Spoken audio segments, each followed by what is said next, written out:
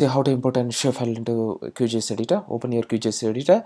Next, you can import other shapefiles into your QGIS editor, this layers area. Okay, so we can import the shapefiles into either manually or but just drag and dropping the shapefiles. So first, I will show the both the way. Okay, first you need to click this the data source manager. It will open this pop-up. Just click the vector and now choose the shapefile.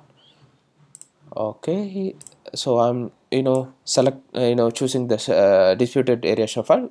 So dot the file with .shp, open it, click add. It will it's got added in your QGIS editor. Next, I'm dragging dropping. So now one more file I'm gonna add. This is it. So it's got added. So it's like you're placing one top of another. So the world map is bigger than the disputed region, so it's got getting added. So if you keep keep down, now we can able to see the disputed regions.